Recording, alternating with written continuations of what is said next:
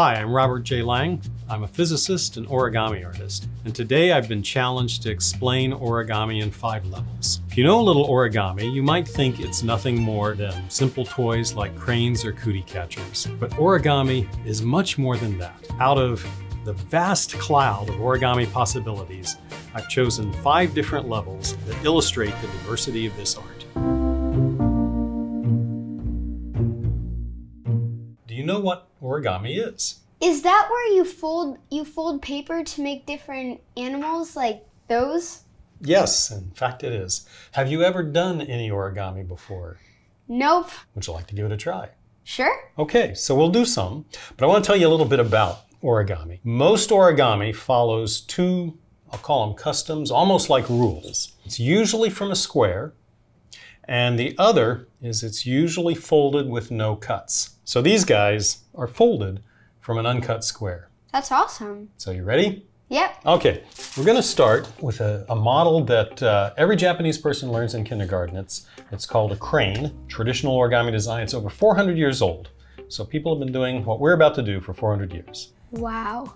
Let's fold it in half from corner to corner, unfold it, and then we'll fold it in half the other direction, also corner to corner.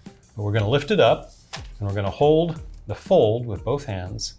We're going to bring these corners together, making a little pocket. And then, this is the trickiest part of this whole design. So you're going to put your finger underneath the top layer, and we're going to try to make that layer fold right along the edge. Now you see how the sides kind of want to come in as you're doing that?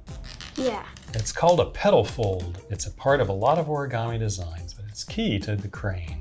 Now we're ready for the magic. We're going to hold it in between thumb and forefinger, reach inside, grab the skinny point that's between the 2 layers, which are the wings, and I'm going to slide it out so it pokes out at an angle. We'll take the 2 wings, we spread them out to the side, and you have made your first origami crane. Wow. Now, this is a traditional Japanese design, but there are origami designs that have been around so long, we're not entirely sure where they originated. We're going to learn how to fold a cootie catcher. Okay, so we'll start with the white side up, and we're going to fold it in half from corner to corner, and we'll unfold. And now we're going to fold all 4 corners to the crossing point in the center. We'll fold it in half like a book. On the folded side, we'll take one of the folded corners. I'm going to fold it up through all layers. There's a pocket in the middle. I'm going to spread the pocket and bring all 4 corners together. Where you have original corners of the square, we're going to just pop those out. This is one of the most satisfying moments, I think. Yeah. Because it suddenly changes shape. I have seen these before. My friends use these. Yeah, but there's something else we can do with this model. If we set it down and push on the middle, then pop it inside out so that 3 flaps come up and 1 stays down. And then it's called talking crow because here's a little crow's beak and mouth. Wow. There's thousands of other origami designs, but these are some of the first people learn. And this was, in fact, one of the first origami designs I learned some 50 years ago. Wow. So what do you think of that? What do you think of origami? I think that the people that make them are talented. It's hard. Seeing the stuff that we've made here, I'd bet that they could do rocket ships, just so much that you can do with them. Thanks for coming. Thanks for having me.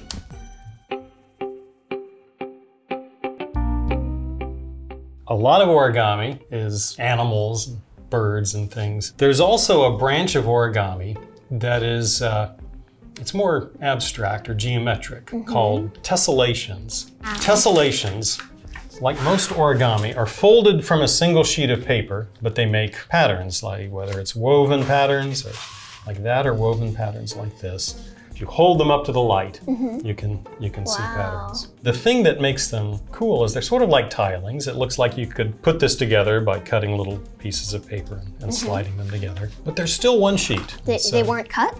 There's no cuts in these, just folding. We can build these up from smaller building blocks of folds. Learn how to fold little pieces and put them together in the same way that a tiling like this looks like it's built up of little pieces. Can you make a fold that starts at the dot, that doesn't run all the way across the paper? How about like that? Each of these folds is peaked like a mountain. And we call these mountain folds. Okay. But if I made it the other way, then it's shaped this way, and we'll call it a valley fold.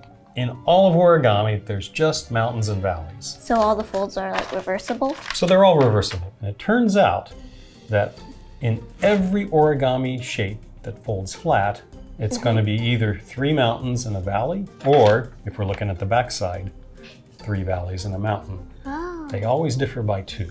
That's a rule of all flat origami, no matter how many folds come together at a point. And I'm going to show you a building block of tessellations. It's called a twist because that center square, as I unfold it, it twists, it rotates. If I had another twist in the same sheet of paper, I could make these folds connect with that, and these folds connect with that. And if I had another one up here, I could make all 3. And if I had a square array and all the folds lined up, I could make bigger and bigger arrays like these, because these are just very large twists. In this case, it's an octagon rather than a square, but they're arranged in rows and columns. And let's just try going along. All right, there is our tessellation with squares and hexagons. So you've now designed and folded your first origami tessellation. And perhaps you can see how just using this idea of building up tiles and small building blocks, you could make tessellations as big and complex as you want. That was cool. Yeah. So what do you think now of origami and tessellations? Origami, I think, is the folding of paper to make anything in general, from 3D things to like flat things. And I think origami is about turning simple things into complex things, and it's all about patterns. That is a great definition. So here's a dragonfly, and he's got 6 legs, 4 wings. Here's a spider with 8 legs, ants with legs. And these, just like the crane, are folded from a single uncut square. What? To figure out how to do that, we need to learn a little bit about what makes a point. So let's come back to the crane. You can probably tell that the corners of this square ended up as points. Yes. Right? That's a corner. 4 corners of the square, 4 points. How would you make 1 point out of this sheet of paper? I'm thinking of like a paper airplane. Yeah, type. exactly. Actually, you've discovered something pretty neat because you made your point not from a corner. So you've already discovered one of the key insights. Any flap, any point, leg of the ant, takes up a circular region of paper. Here's our boundary. To make your point from an edge, you use that much paper. And the shape, it's almost a circle.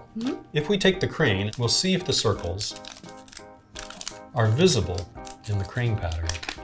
And here's the crane pattern. And here's a boundary of the wing. Okay. And here's the other wing. The crane has 4 circles, but actually there's a little bit of a surprise, because what about this? There's a 5th circle, which is like that. But does the crane have a 5th flap in it? Let's refold it and put the wings up. Well, yes, there is. There's another point. Oh, okay. And that point is the 5th circle of our crane. Okay. And to do that, we use a new technique called circle packing, in which all of the long features of the design are represented by circles. So each leg becomes a circle, each wing becomes a circle, and things that can be big and thick, like the head or the abdomen, can be points in the middle. Now we have the basic idea of how to design a pattern. We just count the number of legs we want. We want a spider if it's got, let's say, 8 legs. It's also got an abdomen, that's another point, and it's got a head, so maybe that's 10 points. If we find an arrangement of 10 circles, we should be able to fold that into a spider. So in this book, Origami Insects 2, it's one of my books and has some patterns. And this is one of them for flying ladybug. And in fact, it is exactly this flying ladybug. We've got the crease pattern here in the circles, and you might now be able to see which circles end up as which parts, knowing that the largest features, like the wings, are going to be the largest circles. Smaller points will be smaller circles. So any thoughts? Which might be? Well, the legs and the antenna would probably have to be these smaller ones in the middle. Yeah, that's right. Oh, this looks like the back, because it's a bunch of circles. all the way down, like here. Mm-hmm, exactly. And then the wings. You've got 4 big wings, which you can see on the ends there, and then I guess the head. You got it. So you are ready to design origami. Awesome. Origami artists all around the world now use ideas like this to design not just insects, but animals and birds and all sorts of things that are, I think, unbelievably complex and realistic, but most importantly, beautiful. Wow, that's so impressive. I think I learned how to make one of these paper cranes when I was in 3rd grade, but I guess I never unfolded it to actually see where it was coming from. And so now that it's all broken up into circles, it makes these super complicated, insects and animals and everything seem so much simpler. So that's so cool. That's I'm pretty really excited about it. Thank you so much for telling me about this. Whenever there's a part of a spacecraft that is shaped somewhat like paper, meaning it's big and flat, we can use folding mechanisms from origami to make it smaller. Telescopes, solar arrays, they need to be packed into a rocket, go up, but then expand in a very controlled, deterministic way when they get up into space. These are the building blocks of many, many origami deployable shapes. It's called a degree 4 vertex. It's the number of lines. So in this case, we use solid lines for mountain, we use dashed lines for valley. We're going to fold it and use these two to illustrate some important properties of origami mechanisms. It's important in the study of mechanisms to take into account the rigidity. So what we're going to do to help simulate rigidity is to take these rectangles and we're going to fold them over and over so that they just become stiff and rigid. Okay. So this is what's called a single degree of freedom mechanism. You have 1 degree of freedom. I can choose this fold.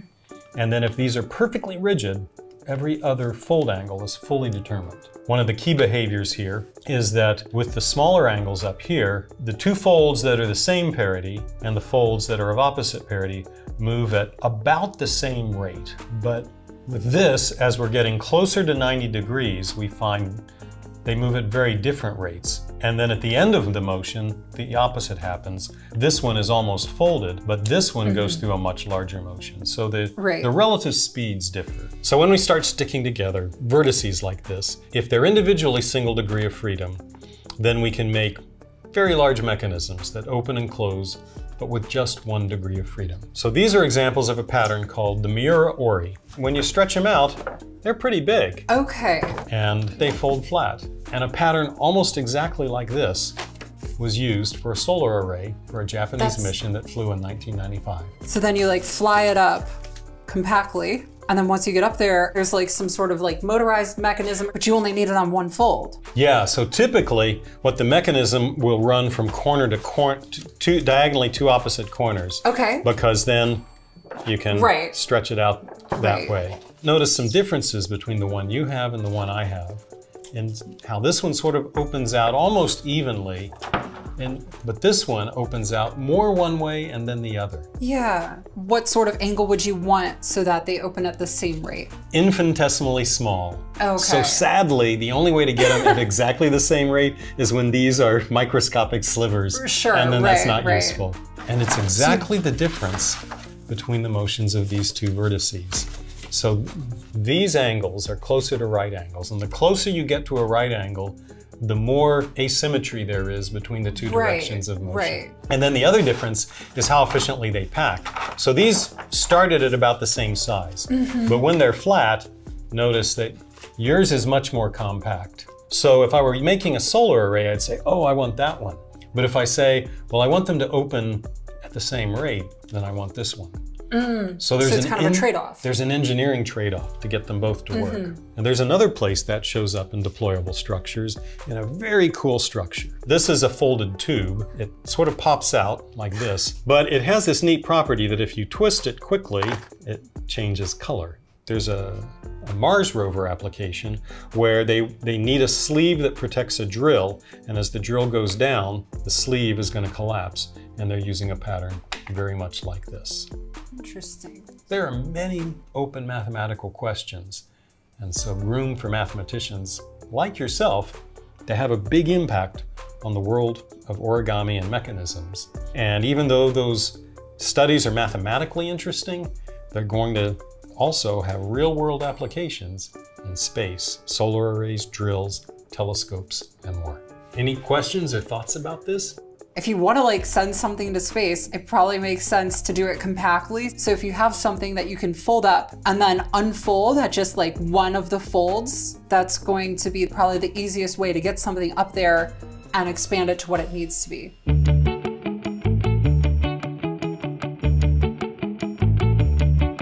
I'm Tom Hull. I'm a math professor, mathematician. I've been doing origami since I was 8 years old and studying the mathematics of origami ever since grad school, at least. The first thing I want to show you is origami in the real world. All right. This is the Origami Lamp. It comes shipped flat, but it folds.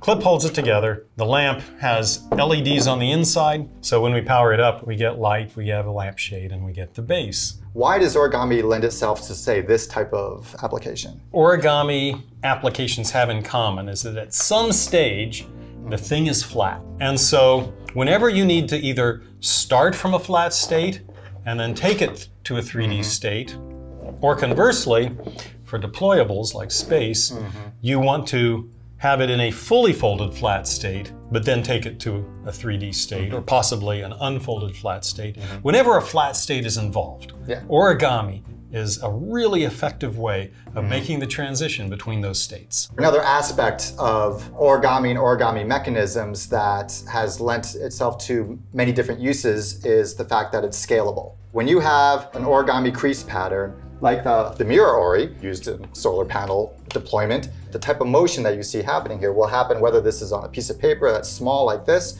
or on a larger scale, or even on a smaller scale. Engineers, in particular robotics engineers, are turning to origami for designing mechanisms that will either be really big or really small. This looks like the most promising way of getting nanorobotics to work. This is another real-world application, but this particular implementation is used to make a wheel for a rover. Cool, so this is something that can actually get really tiny, but then get big and fat and roll. New problems arise when we try to make origami out of things other than paper, but also new opportunities. An example here, which is a kind of a variant of the Miura Ori. It's got a three-dimensional structure. If I stretch it one way, it expands the other. But because it has these S-bends in the pattern, if you squeeze it, it doesn't go all the way flat. This is a epoxy impregnated aramid fiber. And so if I put this fold pattern into it and then compress it, and then put a skin on the top and bottom, this becomes incredibly lightweight, but incredibly strong. Another origami challenge that comes up with these patterns is if we're gonna make an aircraft out of this thing, we're gonna need hundreds of yards of folded origami. We're not gonna do it by hand. And this might be the new frontier in origami engineering, which is the design of machines that can fold patterns that have applications. So you're talking about a machine that is actually folding it into this, not just making the creases, but actually folding it. So what goes in is sheet, and what comes out is this, or something this wide. That's cool, What do you see as kind of like the next big breakthrough? Is there anything out there on the horizon that you're just like, oh wow, this is really exciting? It's something we've talked about a little bit, that with all the richness of behavior of origami from a flat sheet, it seems like there ought to be an equally rich world of things that don't start flat, but are still made from flat sheets of paper. So like a cone. Bistable properties, and you can combine them together with copies of themselves to make cellular structures. They're astonishingly stiff and rigid, useful for mechanics. The thing that I think I'm the most excited about comes from math mainly. When I look at origami, when I look at all these applications or just all these different origami folds, I see structure. Math is really about patterns. The patterns that we see in origami are reflecting some kind of mathematical structure. And we don't quite know yet what all of that structure is. And if we can tie a mathematical structure that's already well studied to something we see happening in origami, then we can use the math tools right away to help solve the engineering problems and the origami problems. And the fact that there's so many applications to this is really making people excited who are working in the area. I'm really excited to see what happens with that in the next 5 years or so.